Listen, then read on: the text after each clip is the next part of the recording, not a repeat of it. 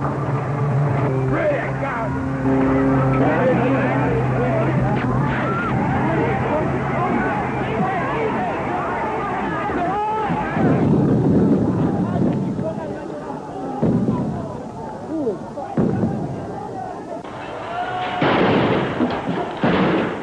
ritual battle began.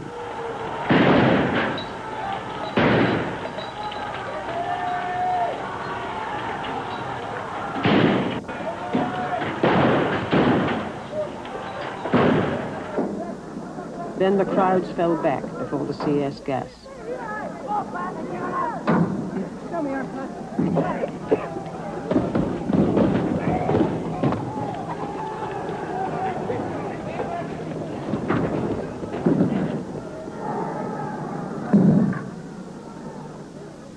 Units waited behind the army barricades, ready to launch an arrest operation.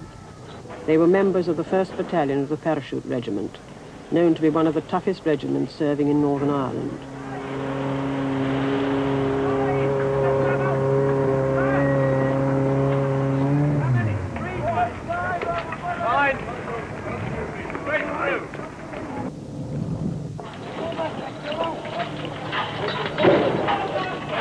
Just before 4 o'clock, they were ordered in.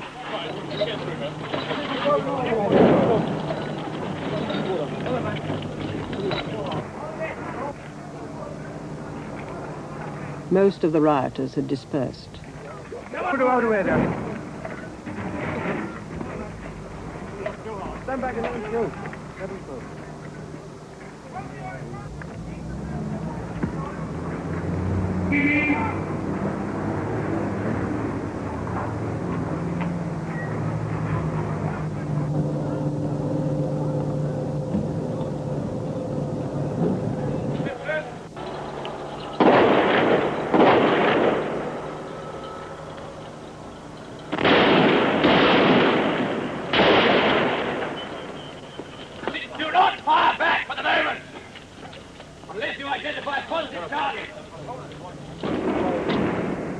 Shooting had begun when a soldier opened fire on an alleged nail bomber.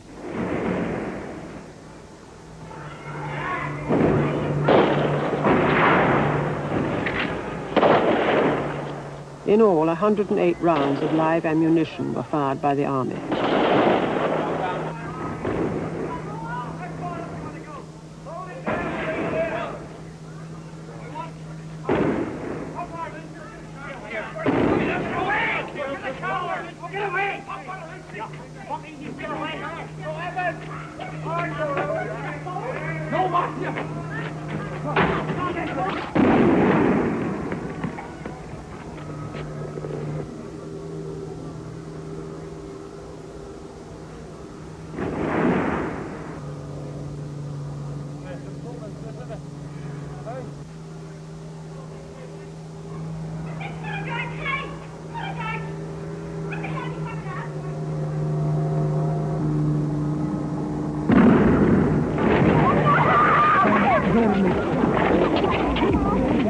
Run your mad bastard, you!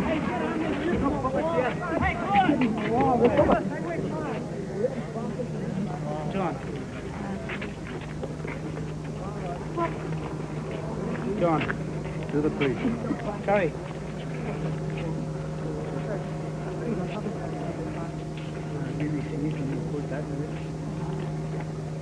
They just came in firing. There was no provocation whatsoever. Firing what, rubber bullets? No, it was lead bullets they fired. They seemed to fire in all directions.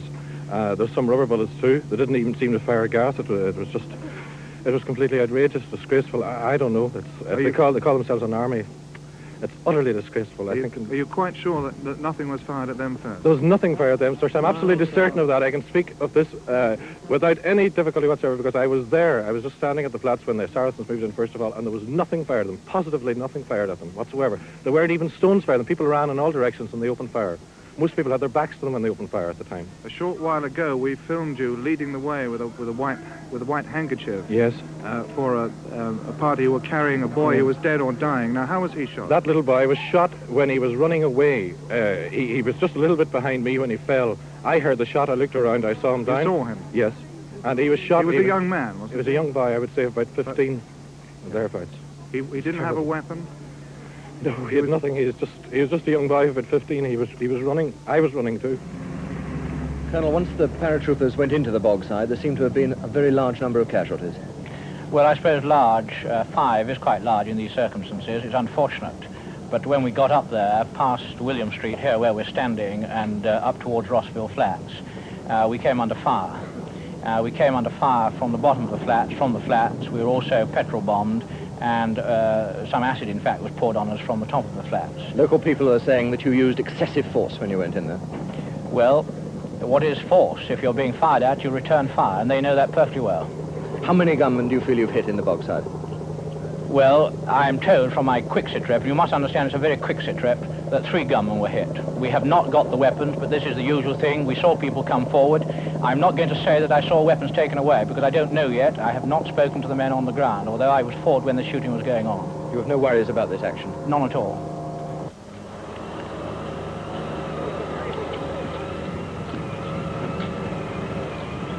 "13 Catholic men, 7 in their teens, had been shot dead by the army. 13 more were wounded.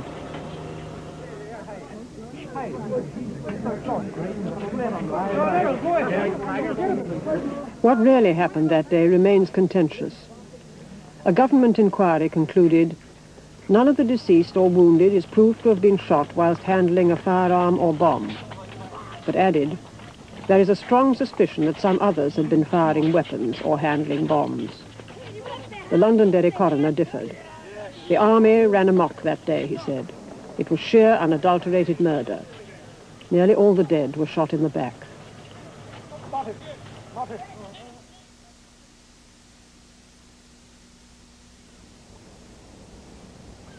In the days that followed, British policy in Northern Ireland was questioned. In Dublin, angry crowds burnt down the British embassy. In America, influential politicians made distinctly hostile speeches, and in England, too, grave concern was voiced. As the dead were buried, there was further polarization between the two communities.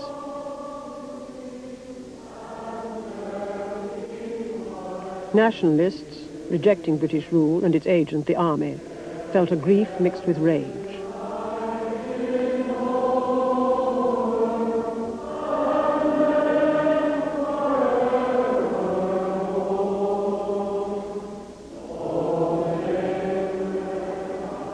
Unionists feared that the backlash might force Britain to be more receptive to nationalist feelings. In the wake of the shootings, there had been protests across the province in nationalist areas: Fermanagh, Belfast, Armagh and Tyrone. At Aldershot, in England, the headquarters of the regiment responsible for Bloody Sunday was attacked. 7 died.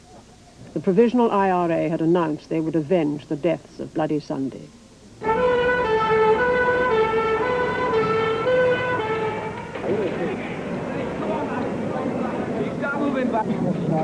Over the next 3 months, there were 381 bombs, 56 deaths.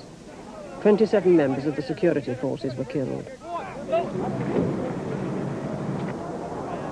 Republican violence escalated.